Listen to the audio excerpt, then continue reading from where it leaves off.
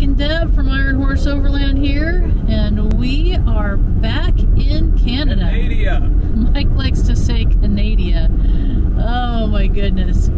Top of the world highway, Ma. Yep, top of the world highway. Just beautiful. Heading for Dawson City. Yep, and we have lucked out, and although we have a little bit of smoke, we have blue sky. It is absolutely stunning. Yes, it is.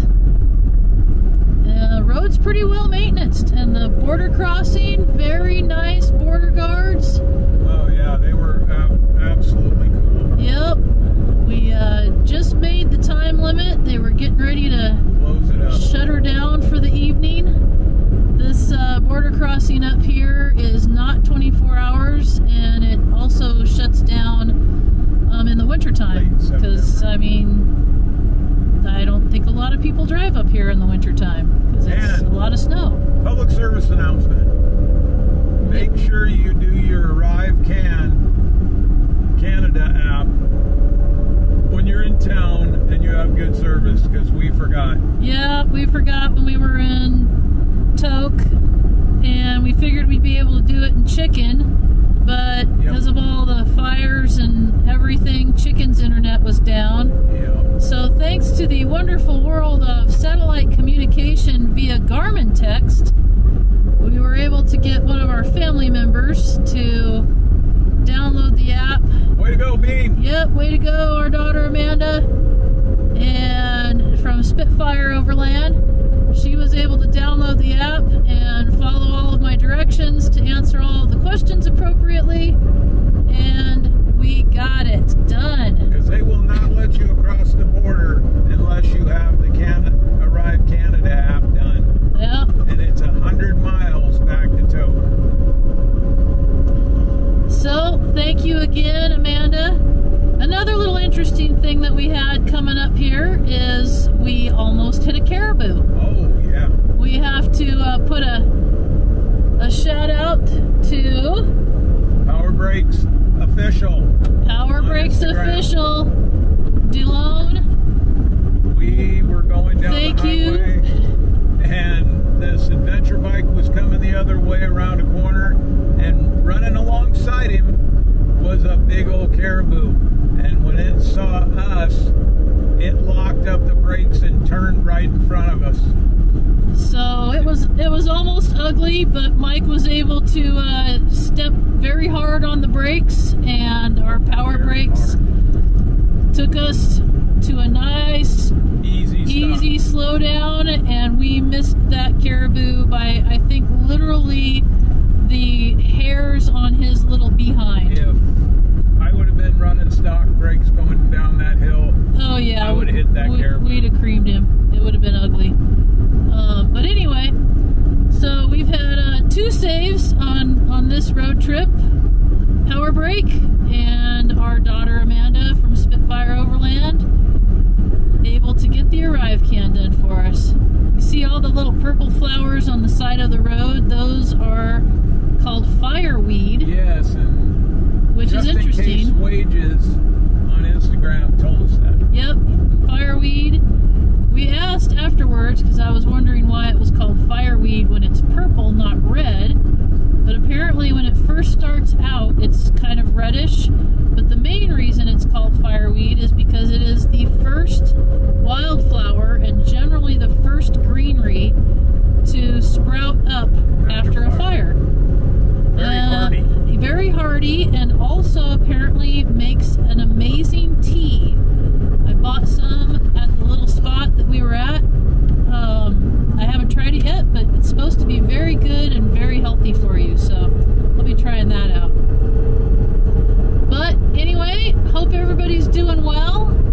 If you have the opportunity, come up and do this. It is beautiful. It looks like you just get beautiful scenery from Alaska and into Canada, and then we've got Dawson City coming up. Yeah, Roger from Getting Out with Grace told us about how beautiful this was, and he was not over-exaggerating. No, he was not. This is gorgeous. It's something that we were supposed to have been able to do with them, but our axle brake package has put us a little on plan. I think we're on like plan D now, Yeah, but that's okay. A lot of changes, but that's all right. It's all good, and it's all beautiful. So, all right, everybody, have fun, and we'll talk to you later. Bye. So here's the ferry coming to get us. Right now it's got a big old 18-wheeler on it.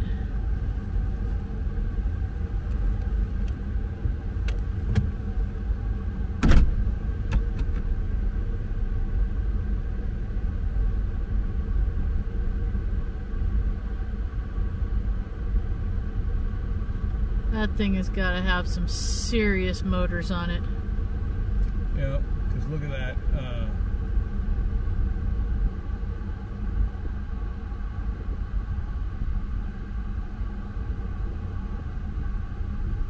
This thing runs 24 hours a day, 7 days a week during the summer.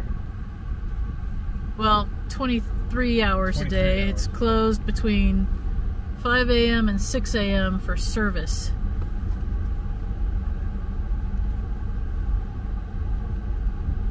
That is pretty darn impressive. Whoever's piloting it knows what they're doing. Yep, and it just goes back and forth and back and forth and back and forth all day long, every day, all day, all summer. Then it has reduced hours during the shoulder periods. I think a little dinghy on the side. Pretty darn cool. We're gonna have to go on like 2 or 3 more of these on the Dempster. That's what Roger was saying, these beachheads. Yep. We're washing away. I can see that.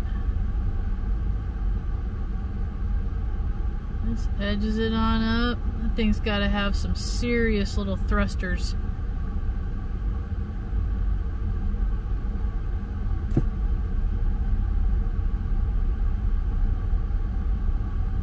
Pretty nifty. Pretty awesome. It's got a big old 18-wheeler pulling, I don't know, probably some sort of mining rig or something. They got a Bobcat back there. They got, yeah, some, I don't know what the heck it is.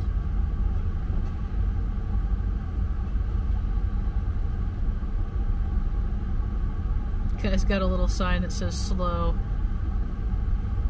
Now he's going to swing it around straight.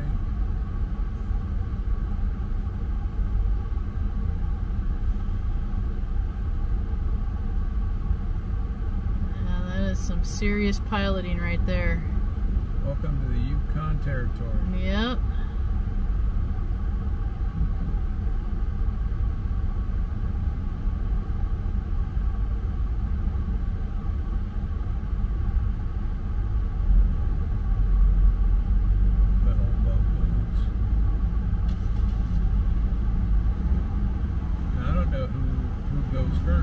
I'm sure they'll tell us.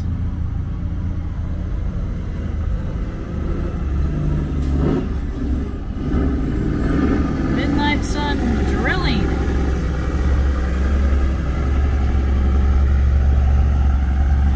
You want to let the car go first? I think. Oh, us first. Okay. Oh, he wants us to park right there.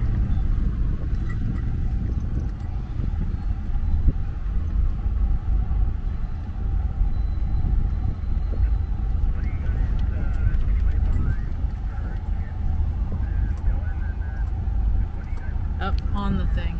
Okay.